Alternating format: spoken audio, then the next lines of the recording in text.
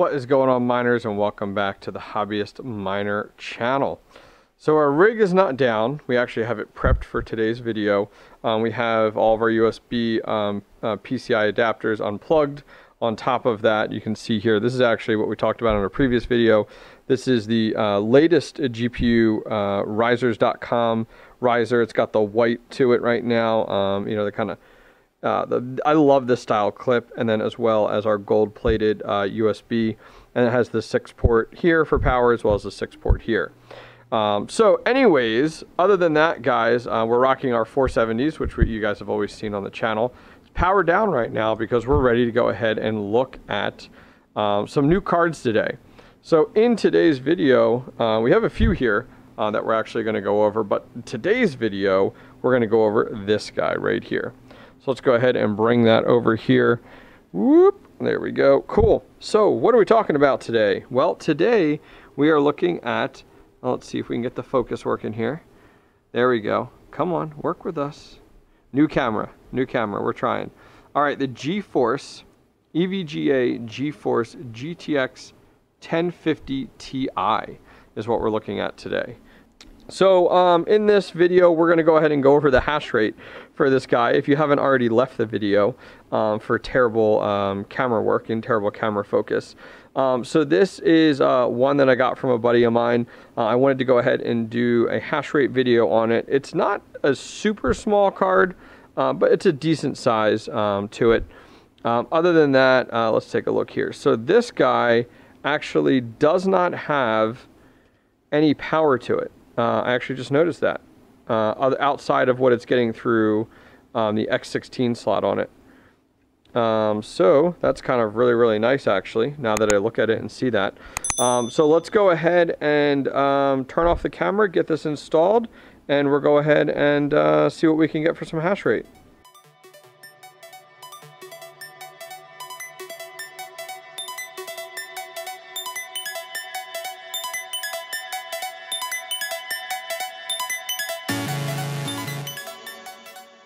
Alrighty, guys, we are back and we have our 1050 Ti installed here.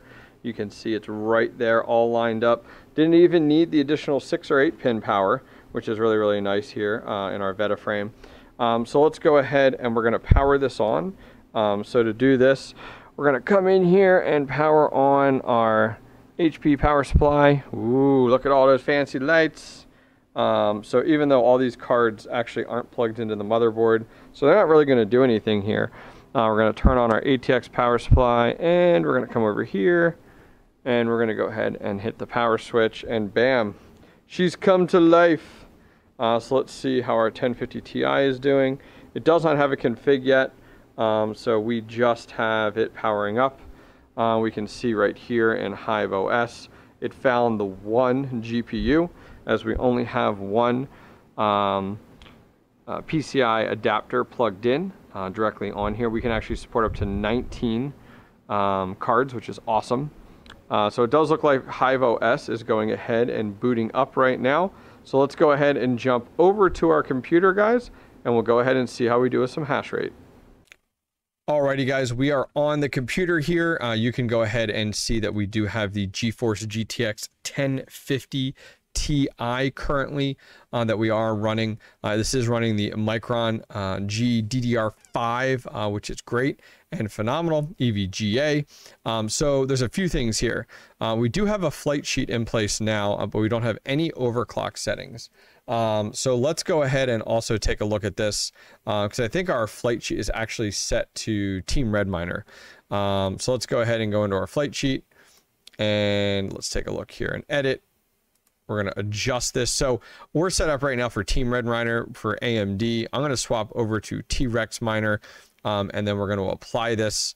So we'll apply that to all workers. My goal is to first show you guys what we're getting on the default configuration with no overclock, and then we'll go ahead and take a look and see what we can do to overclock this guy. So we're going to go ahead and reboot the rig now that we've applied the proper flight sheet, and we'll be back in just a minute. Alrighty, guys, so we are back. It's currently in the process of rebooting right now. We have the proper flight sheet, which is awesome. Let's go ahead and refresh one more time here, see what we get. Okay, so right now we are currently mining Ravencoin at 6 mega hash. So what I want to go ahead and do is I want to go ahead and load up the Hive shell and have that available to us. So we went ahead and launched that. We're going to give it another second. We'll refresh it as well. And then we want to start to dive into some overclock settings and see exactly what we can get out of this EVGA Geforce GTX 1050 Ti. Right now, if it's sitting and continues to sit right around 6, this is actually on par. If you guys are familiar with the GTX 970, it would be getting right around the same hash rate. If you guys remember, we did a video on that. I'll put a link in the upper right hand corner, and the 970 does right around 6 to 7 mega hash on the default. Okay, so 6 mega hash on 75 watts, not too bad. Keep in mind this is a 4 gig card, so we're not probably going to push doing Ethereum. We'll stick with Ravencoin. Jumping to our sell in the box, we'll come over here, and we can, if we wanted to, go ahead and show some of the info that we are getting right now for this card. So it shows us the BIOS. There's most likely a BIOS update. We're not going to do that in today's video, but there probably most likely is, which will go ahead and optimize this as necessary as well. In addition to that, we are going to go ahead and do miner. And that's going to bring up our miner. As we said, we're using T-Rex miner right now, and we can go ahead and see kind of our hash rate in here, see what we're getting, see what we're doing, right around 6 as we talked about, and the card's running good at 43C, 40C, so it's actually running really cool right now. So let's jump back in here and take a look. Let's go ahead and go into overclocking. And we're going to copy our default config. We're going to select Ravencoin here. Which is kapow. There it is. And then what we're going to do is go to popular presets. We're going to start out and kind of see what other people are using for this card, and then we'll kind of go from there. No point in reinventing the wheel, but we can definitely critique it. So right now there's a cardinality on this top one of 26, not super high. Not a ton of people are using these cards, especially the 1050 Ti. Not to say you shouldn't, but it doesn't look like there's a ton for kapow. So let's go ahead and take a look at this one. So this is giving us -10 on our core clock, 900 for our memory clock, and 58 for our power limit. So let's go ahead and apply those right now. And 58, holy cow, that's so low. We also have the ability to turn off any LEDs if we'd like to, but we're not going to mess with that right now as well. So let's go ahead here and apply this, and then we'll give it a second and kind of see where we end up at. So let's hang tight, and we'll be back in just a moment, guys. Okay, guys, we are back, and that preset definitely is no good. Here's why. Negative core 10, I wasn't even thinking about that. If we go into this configuration and take a look at this for our algorithm here, and I think that's where we went wrong. We forgot to select our what algorithm we're running. So here's a little correction here. Make sure you select your coin at the top. We just selected the card. So taking a look here, even though this isn't a -10 and 900, that's definitely great from a power consumption, but we definitely need to do better. I was looking into a few things here. So this one is 150 and 900. So let's take a look at that one, 150, 900. And the reason I did this and stopped what I was doing was because I went over to What to Mine. Great site if you guys have not used it before. And on What to Mine, we put in our 1050 Ti. It was saying kapow runs about 6.1, which is pretty accurate to where we were. Now, if we hover over top of the 1050, it tells us that you can use plus 150 and plus 500, and it has a 75% TDP. So if we jump over here and we did the 150, in here, and this is actually recommending 500, interesting enough. I'm going to try this one first, which was the 1500 and 150 and the 900. So let's go ahead and try that first, guys. I'm sorry, click happy here. Let's get that back up and running. So we're good to go. So we'll try that out. There we go.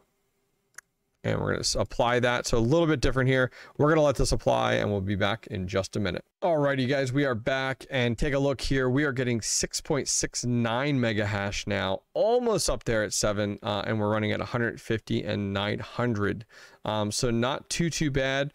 There's probably a little bit more critiquing we could do in our current setup. Some things that I would consider if I continued on, you know, pushing on to kind of fine tune this. If I were you guys, I would update the drivers on this card, and then I would also update the BIOS. So keep in mind, there's a great article, I'll put it down below, on how to update the drivers on these cards. That's something that you should consider as you get deeper and deeper into it, to kind of critique and try to get the most mega hash out of these as you can. So as of right now, it looks like the 1050 Ti mining Ravencoin is currently giving us 6.69 mega hash. If you guys are running any of these 1050 Ti's, love to know what you're mining. Are you mining Ravencoin, or is there something else you're mining? And what are your overclock settings? I'd love to go ahead and try to replicate them and see if I can get that. We are currently running with T-Rex miner. If there's another miner that you guys recommend, please let me know for this card particularly. I know every card is you know, has its sweet spot on not only the overclock settings, but also on what miner you use. Some cards do better here versus here, and so on and so forth. So anyways, guys, hopefully you guys enjoyed this short video talking about the EVGA Geforce GTX 1050 Ti and the hash rate that it gets mining Ravencoin. If you guys enjoyed the video, please don't forget to give it a thumbs up, and finally subscribe.